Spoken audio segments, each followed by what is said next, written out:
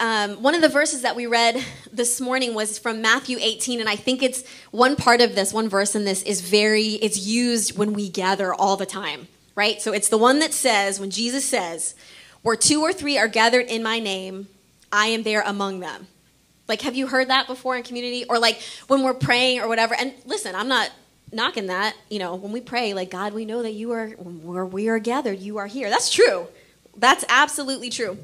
But I think it's really interesting that we use this verse in like prayer gatherings or worship gatherings in this way, which this is actually doesn't have anything to do with like a prayer gathering or a worship gathering.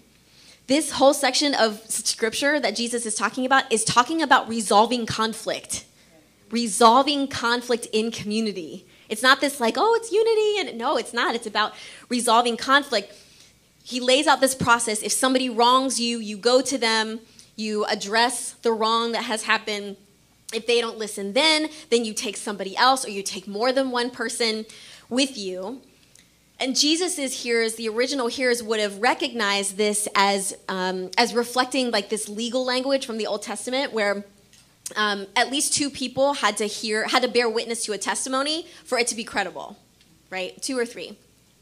So this scripture is not about unity per se. It's not about belonging or safety, but it's actually about the transformation and the restoration in community with other people, right? Jesus is talking about a process for conflict, and he's offering this promise that God is with us while we go through the process of conflict.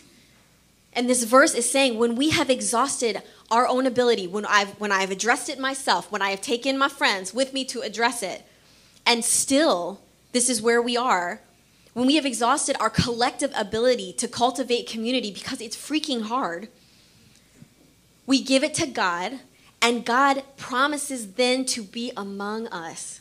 Where we are gathered to do this, God promises to be among us. There will be conflict in community. If you have not experienced that yet in community, it's the common. There's going to be conflict, whether that's within Christ City, whether that's within our greater context of this neighborhood, of this city, whether that's in relationships we're in. That's the high challenge piece, right? We're going to rub. When iron touches iron and sharpening one another, there are sparks. It's not this like peaceful process. It's loud and produces sparks. There will be conflict. But God promises to be there.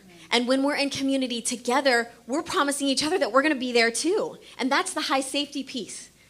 That's the high safety piece. Community is hard. Sharpening one another is very difficult. But the promise of God is there to be with us when we're trying to pursue racial justice, when we don't understand one another, when we misunderstand one another, when we are trying to plan an event with a neighborhood organization and the details all are crazy and we don't know what's happening, God is there when turning from looking inward and looking outward when it causes conflict, because it will.